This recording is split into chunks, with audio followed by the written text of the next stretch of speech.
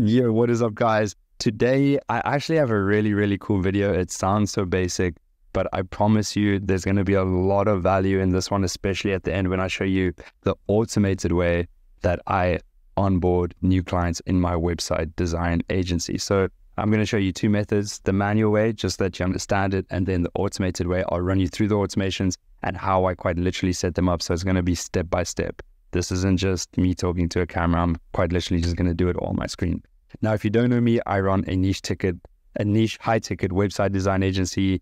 We consistently do more than $50,000 a month. I sell my websites for $15,000. Sometimes I'll sell one or two, maybe three websites in a week. And I know that after a sale, whether it's an hour-long sale, all I want to do is close my laptop. But it's super duper important to make sure that the client has a very good onboarding experience, because I can promise you this right now, that if you don't onboard the client quickly, there's a very high chance that you will lose the client and then you will lose the entire deal. That's the worst thing that could happen. So you want to make sure that they have a very good onboarding experience. So you'll see all the emails I use and everything. This is going to be a very quick video.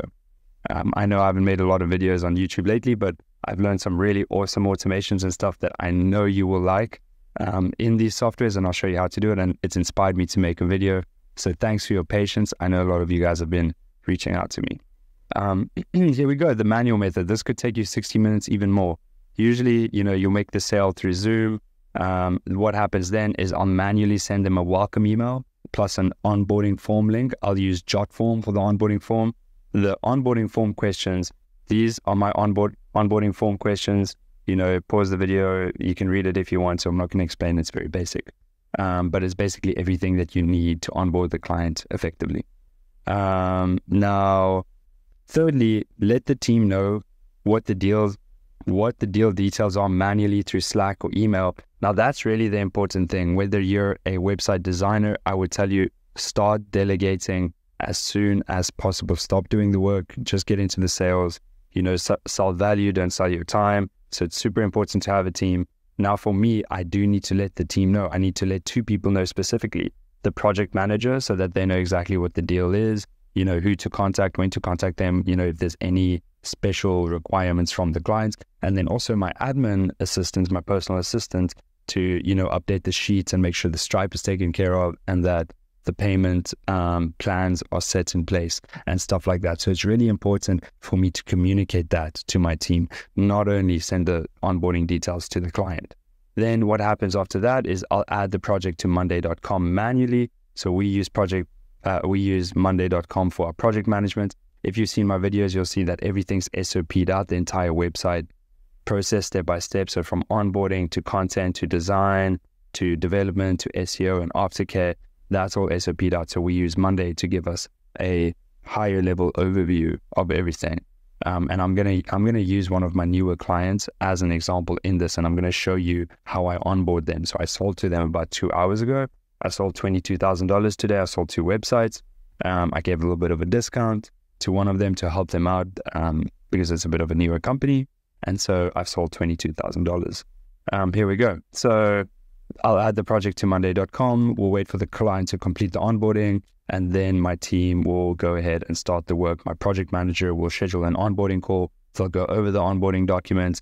Once everyone's happy, he'll move forward. He'll write the content, give it to the designer. Designer will move forward, do the development, SEO, aftercare, boom, we move on. That is the onboarding process. Now, this is where it gets super duper duper cool. I'm actually so excited to show you. So check this out. This is the automated method. So just hold on to your seats just for a second. Check this out. So obviously the sale is made, right? And then what I'll do is I'll move the sale in the CRM. So here we have the CRM. Now, when they get onto a call with me, whether my assistant books the call directly in the DMs or whether they book it with me directly, it will go through my calendar, and then it will automatically add it to the pipeline into appointment book. So this client from JH Exteriors is actually my newest client. So they're in the appointment book pipeline. So what I'm going to do is I'm going to move them over to the sale 1 pipeline. Now, when I move them over to the sale 1 pipeline, this is the automation that happens. So this is on GoHighLevel, by the way. I'll put a link in the bio for GoHighLevel. Check it out. I love GoHighLevel. Works amazing.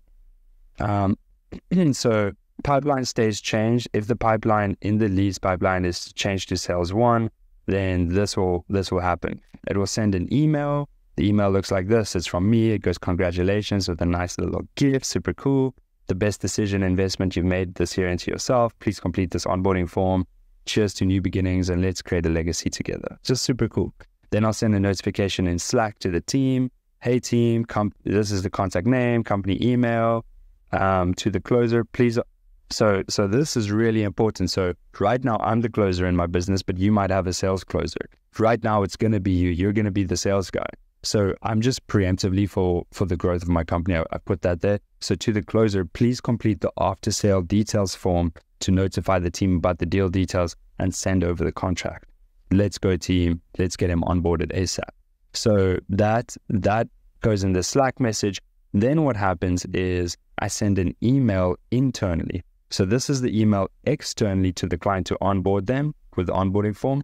Then I send an internal email to the owner of the deal, right? So on the CRM, the closer, that would be me in this case, it would go to me. It would say, hey, congratulations on the sale for contact name from contact company. Please complete this form here to update the team on the deal details and send over the contract and the proposal. Okay. Super important that on this link, so this is the link to just a form that we have on the GoHighLevel account. You can go create your own form. But what's really important is that at the end of this link, I put a question mark, emails equals, and then contact.email. The reason I'm doing this in this automation is that when I pass the email of the client, right, into the form, right, that when I open it, check this out. Then what happens is that whenever I complete that form, it associates all of that information to that client. So that's how my team can go ahead and just complete a form, and it will update all of the information on that form to that client. Let me show you what I mean by this. Check this out. Okay, so check this out. I'm going to show you this in real time. So appointment booked. Here we go. This is the client. I'm going to move them over to sale one. So let's check this out. Boom, I've just moved them over to sale one. So I know that this automation has just run. We've just sent an email to that person, and we've just sent an email to myself. Let's check it out. Okay, here we go. So I'm going to refresh. Boom, you can see it's come to me. So this is the after sale deal details. This is how I update my team and I let them know, and this is how we send the contract and proposal over automatically. So congratulations on the sale with client from company. Please complete this form to update the client details. Now, remember what I mentioned about passing the email into this form? This is why. So that this email form field is already populated. Now, when we populate this field with a client in the CRM's email, then all of this information over here will automatically get added to that client's information in GoHighLevel. Then we can shoot that off to our project management software like Monday so that it can automatically, how cool is that, automatically update all the details in Monday and then also send my team the details. So this is what I do. So this is a new client. So it's a website client. We'll also do local service ads, and we're also going to do some social media domination. So I'm going to go ahead and complete this form right now. Okay, boom. So I've completed the information, the payment terms, 12,500 total to 2,500 down, then 2,500 a month till paid off. This is the deal summary. They'll get the website, they'll get the SEO times 3 months, and they'll also get some social media management for 3 months, special requests, sales feedback, love the client, take good care of them. Boom. So what I'll do then is I'll submit it. So that's the really cool part. Now it says, thanks for taking the time to complete this. Now guess what? I have another automation over here on GoHighLevel that says after sale deal details feedback, notify team and send contract. So after that form is submitted, after form sale details, which is the form that we created, right, is submitted, this is what happens. An internal notification will fire, and it will send to all of my team members, respective team members, and it will give them all of the deal details, the name, the company, the numbers, services included, the deal summary, payment plans, notes, special requests. And I'll call out my team. I'll say, hey guys, please take care of this, please do that. So depending on, the services required by the client, it will send the email to the right people. Right now, I've got the email sending out to the whole team so that they're all involved in the loop. So that's just a super cool way so that I don't have to manually go, I'll just get the email, or in the future, the sales guy that closed the deal will get the email. They'll just complete the after sale form, and then that will update the client. It would send it to the whole team. The team can then go and fulfill on the work. That's how we onboard the client. So cool, right, guys? So freaking cool. But it doesn't end there. So this is what we do next. Then on Zapier, we'll say when the pipeline stage is changed in Lead Connector, right? So check this out. So when the pipeline stage is changed in Lead Connector, continue lead to sales 1, it will then, let's see, love this dude, legend. Let's see, find new records real quick. Gonna check it. There's new records over here. Let's see. I'm not sure if this is the one. Well, anyways, what would happen then is it would create an item in Monday.com. So let's go continue. Let's see, continue. This is the item, the company name, shift, owner, blah, blah, blah, waiting for PM. So it would quite literally go ahead and create this item in Monday.com. Now, for some reason, it didn't create the one that I've just done. Let me just diagnose that real quick. Okay, guys, so here we go. I have not found the issue, but I'm definitely going to troubleshoot this a little later, maybe get into contact with support as to why this app is not working properly, but it should be working properly. I'm sure it's a tiny little hiccup, but what I'm going to do is I'm just going to force the Zap through with the previous one. So you can see the information that's being sent from Lead Connector, which is GoHighLevel, into Monday to create an item in Monday. This is the item name, which is a company name, the owner, the last name, moving on, and then continue. So what I'm going to do right now is I am going to retest this last step. So you see right now, this is currently Shift Exteriors, it's in there. But what I'm going to do right now is I'm going to say retest last step. So it's going to send it to Monday. And then let's have a look. What happens? Boom. Shift Roofing Exteriors. I can see that it's literally just added it. And as you can see, it's busy populating it as we speak. And it's even created some sub items for us. So how did it do that? Some more awesome automations. So what I have then is that I have some automations on Monday. So Zapier will send it from GoHighLevel to Monday. And then on Monday, when a new item is created, then this is what happens. So when an item is created, and only if an item is in the one onboarding phase, then it will create a sub item for, is the onboarding form complete? That's for the project manager. Another sub item for is the introduction call complete. So basically these sub items, just so you can see on this one item, these are the two sub items for this phase. So when these two things are complete, let's say it's done, it will show you the progress in this phase is nearly done. Boom, now the progress is done. And then we'll move it over into content. At which point, when we move it into content, more sub items will automatically get added because of the automations. But for now, I'm just going to say not done because it's not done. But then what you'll notice is that we also have a phase deadline and then a project timeline.